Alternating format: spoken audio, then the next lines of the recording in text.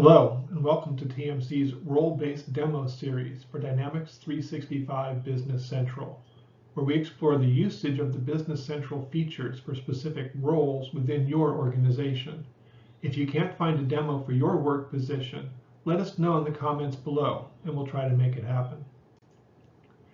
Today, we're going over Dynamics 365 Business Central for the Marketing Manager. In this video, you'll find out a few ways your Dynamics 365 Business Central system can be used by your marketing manager. My name's John Hoyt, and I'm the Solution Consultant for Technology Management Concepts. Let's get started.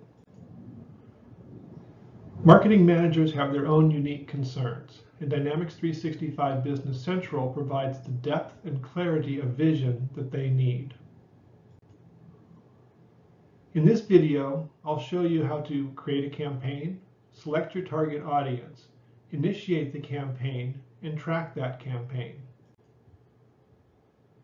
Let's assume the marketing team begins any campaign or product launch through research and investigation of the business, company personnel, and company success and failures. This is essential before investing in any campaign or promo or the launch of a new product. Using integrated tools from Dynamics 365, plus Teams and SharePoint, provides the marketing manager with a wealth of information to make good decisions for the business. When logged into Dynamics 365 Business Central, the marketing manager leverages other Microsoft Cloud apps to complete their job. With a single click, the manager can toggle between those applications. Recently, the organization has begun leveraging Microsoft Teams to collaborate and share ideas, files, etc. Microsoft Teams is a hub for teamwork. All your content, tools, people, and conversations are available in the Teams workspace, with teams dedicated for the corporation, for marketing, operations, sales. Each team or department can better collaborate with internal and external team members. The documents and files embedded in conversations are a natural part of the organization. This file, the campaign details, was uploaded to the file library by way of Dynamics 365 Business Central.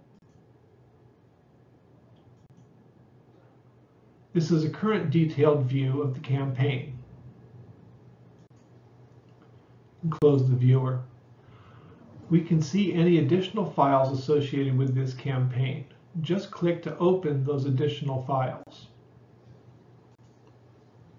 Additional reports from Dynamics 365 Business Central have been shared in Microsoft Teams.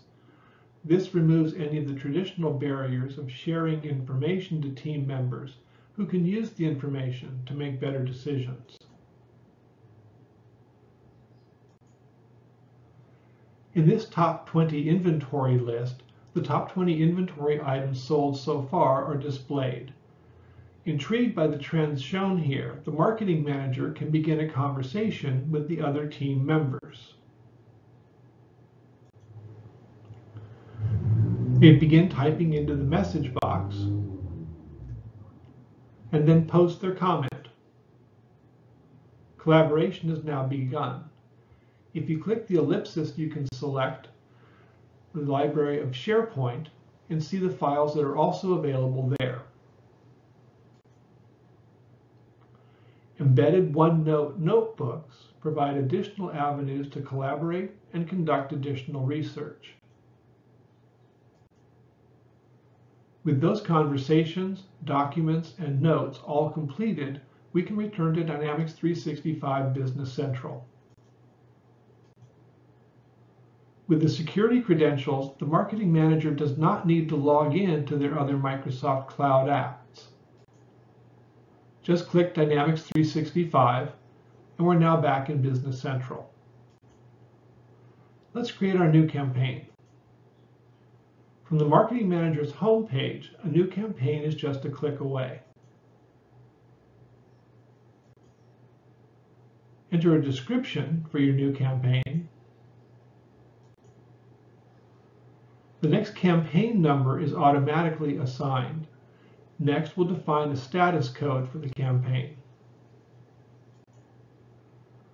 While not a required field, tracking the status of all campaigns helps the marketing manager remain organized and productive with which campaigns are planned, started, or completed. Enter start and end dates for the campaign. Initiating a campaign is simple and requires just a few clicks. We're all done here. Now we need to identify the target audience for this campaign. The marketing manager creates a segment to select the contacts that he wants to interact with for the upcoming campaign. We're going to add a new segment. Of course, the marketing manager could also use an existing segment if desired. Type a description to name the segment.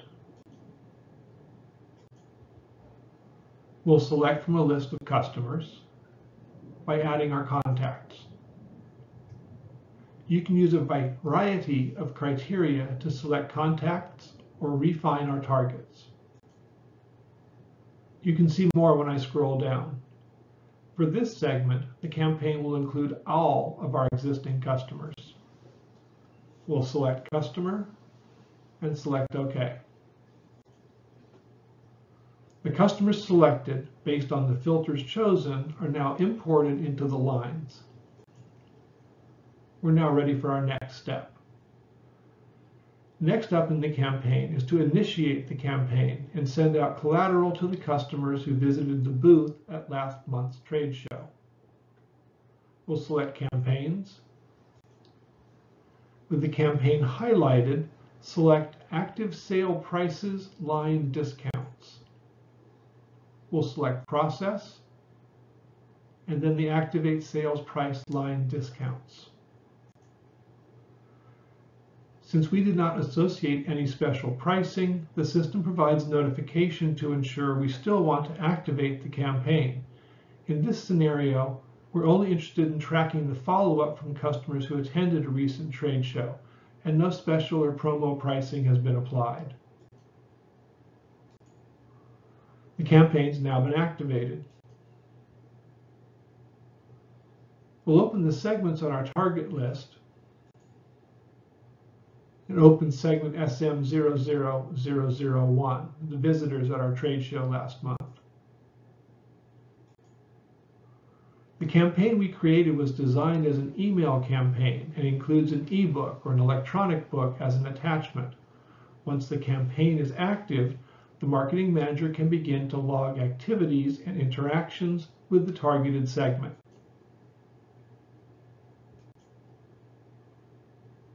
We'll click OK. Before initiating the email campaign, the marketing manager will preview the attachment before it's delivered to the target customers. This opens the PDF attachment. Our ebook is being sent to all the target customers. The marketing manager is now ready to hit the send button. The campaign's active and the emails have been sent. The marketing manager is also interested in tracking the success of the campaign.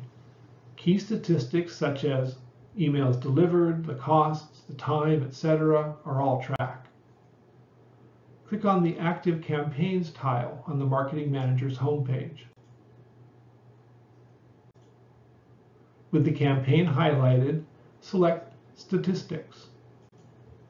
We'll select Process, and then the Statistics link.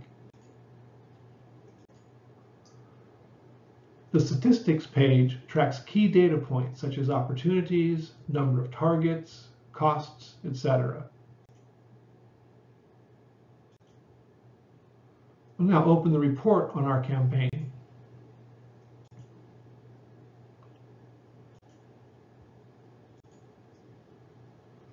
Here's the updated details in process for the campaign.